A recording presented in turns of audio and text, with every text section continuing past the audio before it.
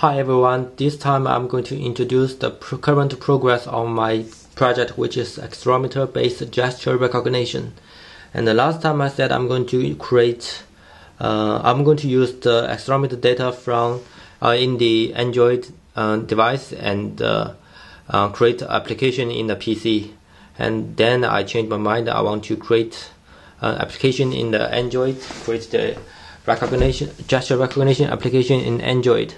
And nobody wants to hold such a big thing to do gesture, and so I will use the watch to provide the gesture, the motion, the accelerometer data, and here is the receiver of this watch. So now let's begin. I'm going to plug in this receiver to the USB adapter and plug in it to the Android tablet. Now I'll open the tablet, unlock it. The first thing I'm going to do is not to open the device, open the application.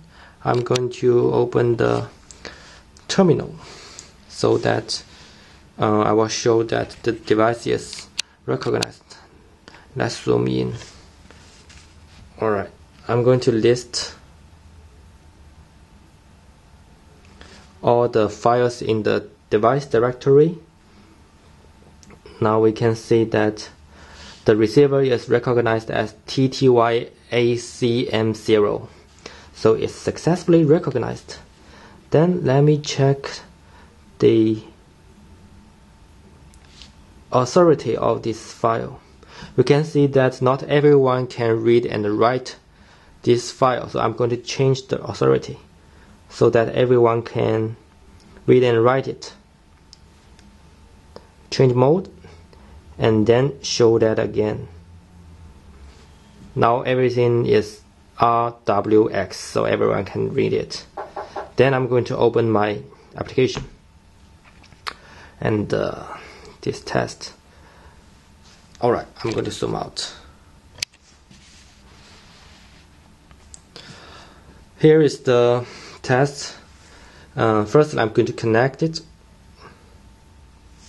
Now it's successfully connected, and there are three functions of my application for now. The first is to prove that the accelerometer data is successfully received. And the second one is to create the gesture library, and the third one is to do the gesture recognition.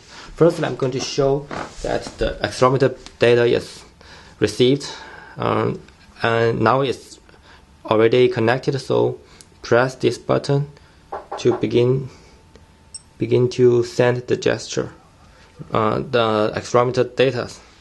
Now the adapter is blinking, and I will push start.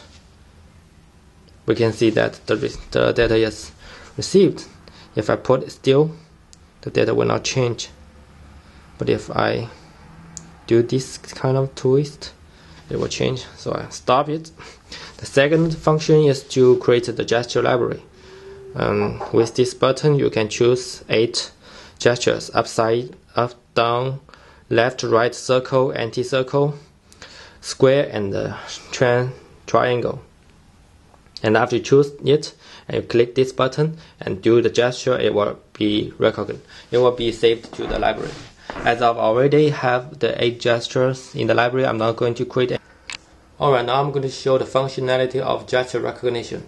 Firstly, I'm going to push the recognize button, and I'm going to put it down for a while. I'm going to hold this watch and draw a circle. And then I'm going to show you that it is recognized as circle.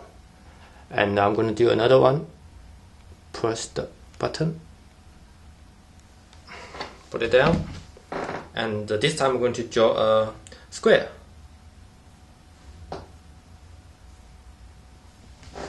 And it successfully successfully recognized as square. Or I'm going to do the last one. Recognize, and this time I'm going to draw a triangle.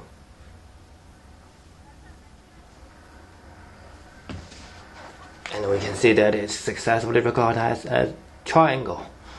I'm not going to show more gestures, but I have 8 gestures in the library, and the accuracy is pretty good. But I'm going to try to optimize the algorithm, which I use dynamic time warping, and I'm going to make it that can recognize the gesture in multiple plane. Like if you draw the circle in this plane or in this plane, it will be recognized as circle. That's it. Thank you.